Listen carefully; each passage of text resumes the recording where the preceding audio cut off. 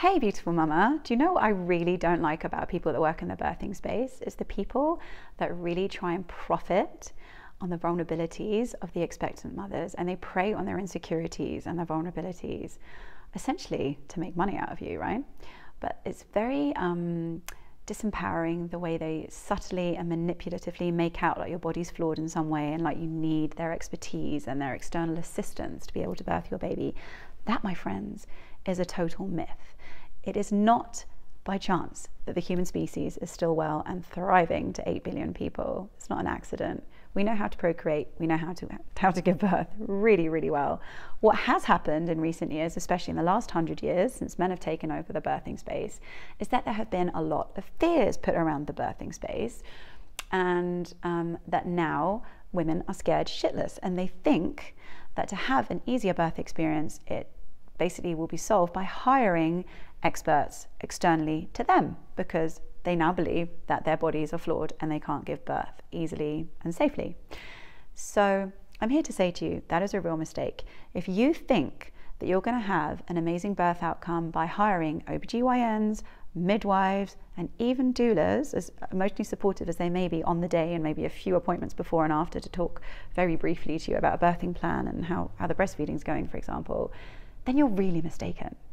The work has to start from within. You have to have an internal transformation that basically gets rid of any of the limiting beliefs or the birthing fears you have, eliminates the traumas, for your mind to be able to relax enough for your body to basically do the work that it was born to do.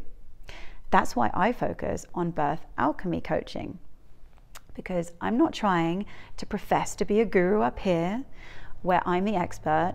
I'm basically training you into knowing that you have a superpower to birth your baby, that you are your own inner birthing goddess and guru, and you don't need anyone else.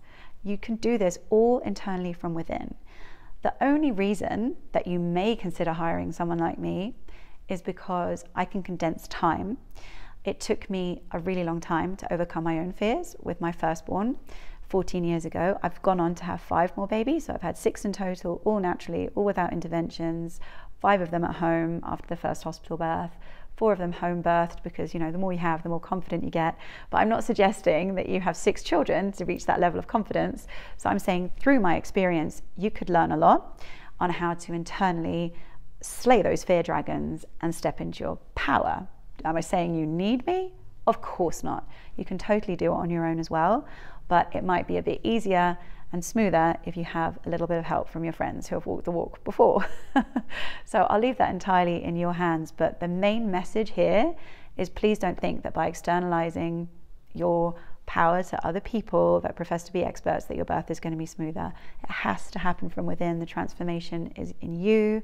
You're the one birthing your baby, nobody else. So I'm wishing you the best of luck, mama, and if you do want any devotional support and help, I am here to serve. Sending you so much love.